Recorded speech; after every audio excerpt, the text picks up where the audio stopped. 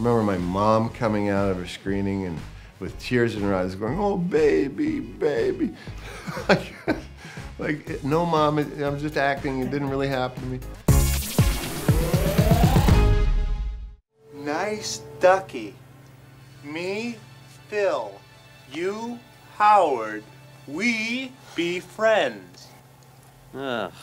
To be honest, you know, I think there's a lot of charming things about that film. I think the costume of the duck could have been a little more in keeping with the original artist's concept that drew that comic book. Personally, I would have liked to see that gruff, cigar-chomping, smoking alien from another planet. Rude, inappropriate. That's the movie I would have liked to have seen. This was a great job for me at the time because George Lucas had just done Star Wars, and it was a lot of money, and it was on location, and it was, I think it was the first film the Marvel Universe did. So it was, on paper, felt really great. Your dad's here? Where's he at? It's right behind home plate. Don't look. Don't look. I always imagined the sequel, if there was a sequel, that Nuke would be done and he'd be signing autographs to, you know, at some convention to get some money. In the sequel that I dreamed up, he comes back with the knuckleball. It's the only thing he can throw, and learns how to throw a sick knuckleball that brings him back into the majors, but whatever. Actually, I have a uniform in the Baseball Hall of Fame. My Nuke uniform is in the Baseball Hall of Fame, has been for years. Very proud of that. Come on, Dave. Come on, get him in.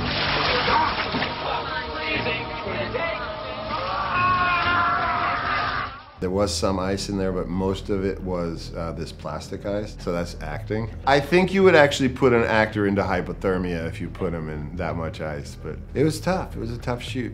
And at the time, my family was, my kids were in St. Louis, so I would go on the weekends just to see them on Saturday, fly back Sunday night, start work again Monday. It was exhausting, but I felt like there was something visionary about Bruce Joel Rubin's script. You know, it came out at exactly the wrong time, which was a month before we were about to go to a real war in Iraq. The environment, the zeitgeist, whatever, at the time just wasn't ready for it. The great thing about a lot of these movies is what really gives them their merit is time.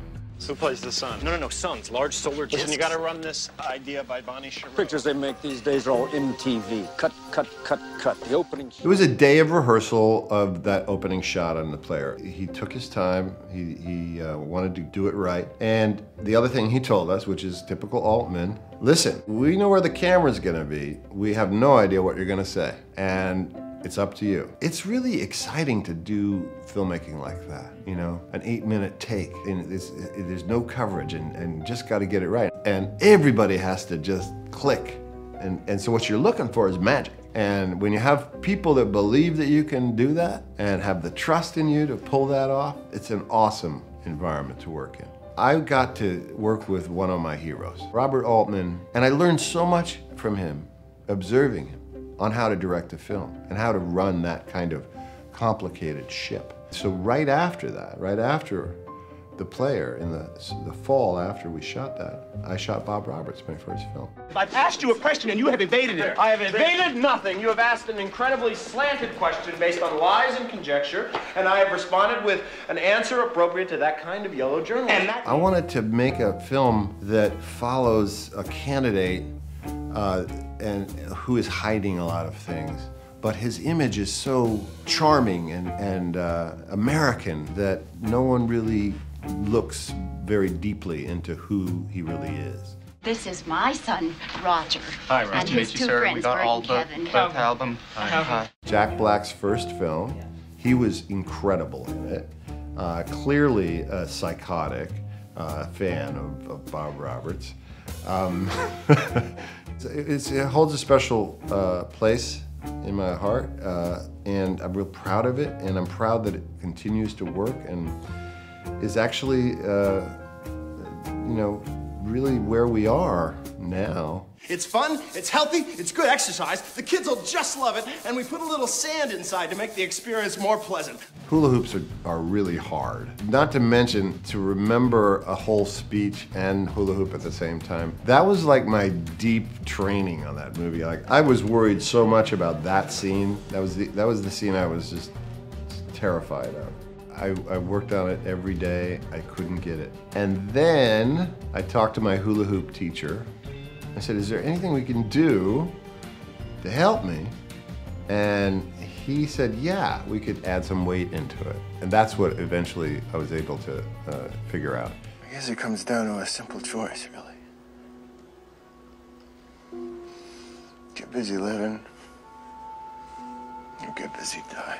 Shawshank, for me, I find it really inspiring. A movie that was essentially ignored by audiences when it first came out became such a popular film.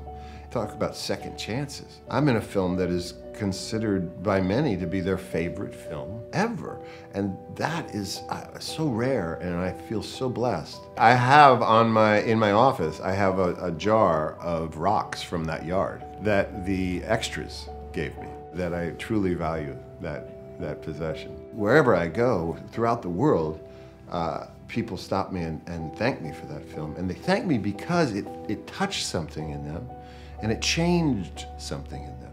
The fact that that film is so successful also gives me great hope for us making a difference in reforming the criminal justice system. What do you really want to know? Am I sorry for what I did? Well, I am. There's not a day goes by I don't feel regret. I have really fond memories of that experience with Morgan Freeman. We would have, nice barbecues over at one of our houses and, just discovered rural Ohio, and a great bond between myself and Morgan that has lasted over the years. I always respected him as an actor, and as a child I'd seen him in Electric Company, so I was like, dude, you don't know how good that was. He says, yes, I do. I went off. I bashed his head on the parking lot. There's blood everywhere. I might have killed him. Most of what you see in Mystic River is the first take, because Clint Eastwood only did one take of most of the scenes we did. On rare occasion, a second take would be allowed. When you know the rules going in, you show up ready to work. So every day we would, and because of this, we also worked between 9 a.m. and 2 p.m. every day. And usually films go 12 to 14 hours. All the actors were staying in the same hotel, and we would gather to rehearse the next day to make sure that our accents were on point. I loved it. I loved that discipline. I loved that confidence too. Oh, I get it. You're the good cop. How about a meatball sub while you're at it?